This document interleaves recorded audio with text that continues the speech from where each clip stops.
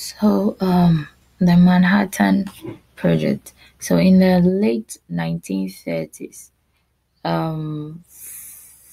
for the fear that Germans will be the first to make an atomic bomb, several US scientists persuaded Albert Einstein, who was, one of the greatest scientists of that time, to write a letter to the then president warning him of the possibility. So, this project was basically aimed at building a fission atomic bomb, and this is an when we talk about atomic bomb, what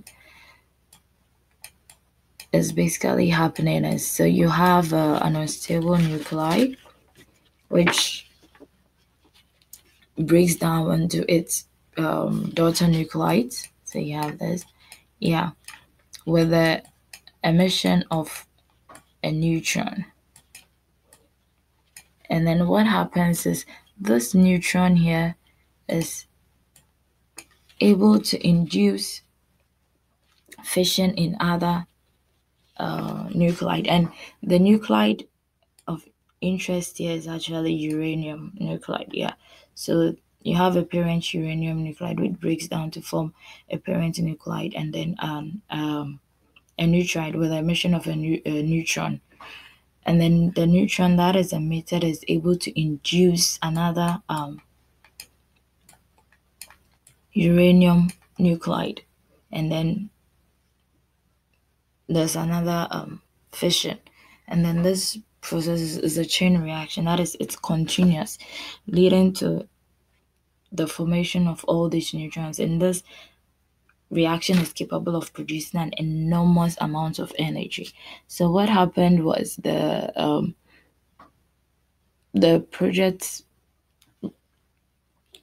was started in a facility in Los Alamos, New Mexico, which was headed by then physicist Oppenheimer. And 4 years later, the research group was successful, in forming that atomic bomb, and it just follows this reaction I just explained.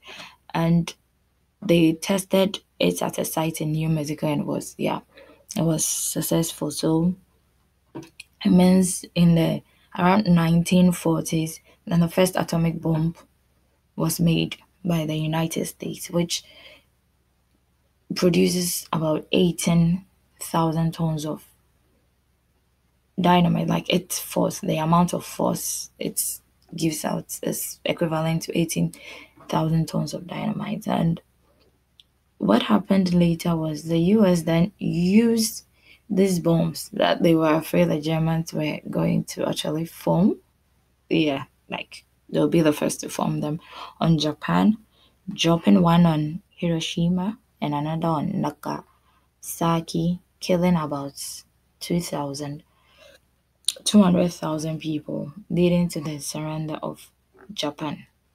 So it's basically a uranium nuclide that undergoes fission, and fission is just breaking down.